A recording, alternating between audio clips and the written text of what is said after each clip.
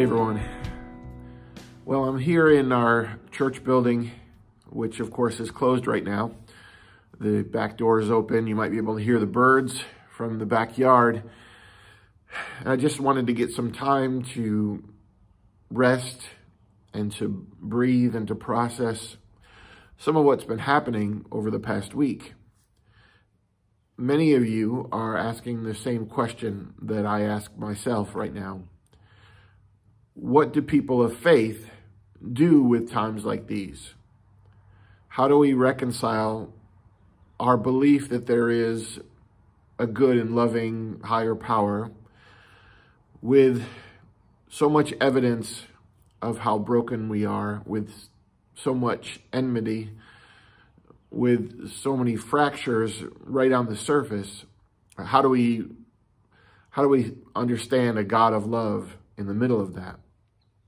And I get it. It's enough to shake your faith. The questions come and the doubts, come to the surface. And then we have to say, well, what do I actually believe? It's one thing to profess a faith when you're sitting in a church building on a Sunday morning or relaxing at home, when everything feels like it sort of makes sense. But when all the information that you have feels senseless, and when there's so much injury, and there's so much malevolence in front of you, then you have to ask yourself, do I really believe this? Is my faith story, does it hold up? And for me, it comes back to the life and the teachings of Jesus, because Jesus was a leader of the street. He was living alongside people. He was with the marginalized and the oppressed and the unseen and the forgotten and the maligned. And that's where he lived. That's where he did his ministry. And the words and teachings of Jesus always call us back to the margins. They always call us back to those who are being overlooked by society. They're always calling us back to be healers and protectors and lovers of humanity. And so in times like this, when you feel the unrest, when you feel how wrong it all is, that's an alarm that tells you that this is the place you need to move toward. People are always looking for evidence of God. And so when you see the news and there's so much that's negative, it's easy to say, well, God is not there. I choose to think that God is in the unrest in me and in you. I choose to believe that God or creator or divinity or goodness resides in the places in us that cannot abide this, that are sickened by what we're seeing. And so that's sort of an encouragement, I hope, that when you're watching the news and you're seeing what's happening and you're walking through the streets, and rather than being completely overwhelmed, and rather than losing heart, and rather than abandoning faith, let it be a confirmation to you that whatever God is, it's present in that, in your burdens, in your anger, in your outrage. What I love about Jesus is that we see throughout the gospel stories of Jesus, him getting completely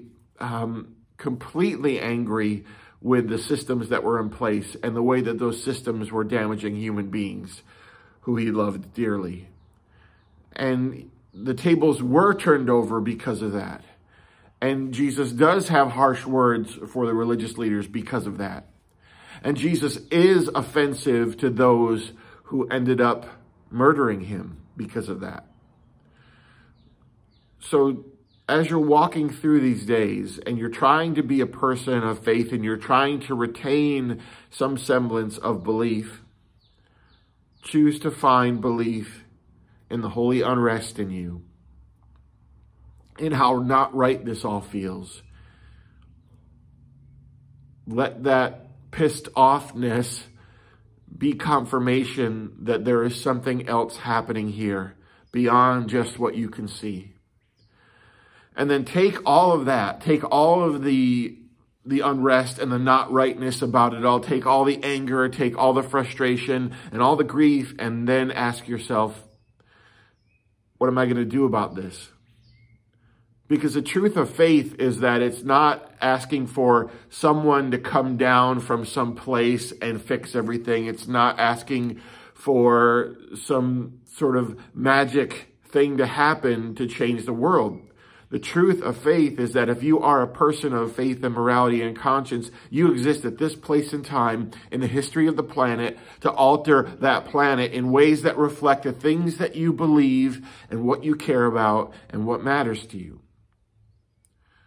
So rather than ask yourself where God is in these moments, ask yourself, where am I in these moments?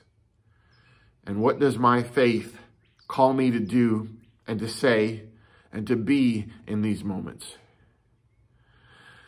And then have the courage to respond to whatever answers you come up with. That should be your prayer right now. What am I to do at this place in time in history that no one else can do? And maybe after you do that, you realize maybe that's where God is, in whatever propelled me to those places, whatever moved me to act. I think there's evidence of goodness. There's evidence of a love that transcends understanding. And yeah, there's evidence of God in the things that we will not abide any longer. Peace today as you listen and pray and move. I'd love if you would take a second and share in the comments either the struggles that you have with belief, the things that encourage you to help you retain your faith, or maybe the stories of people in the world that give you evidence that whatever you believe God is, exists. Thanks again for being a part of this channel and this community. Peace.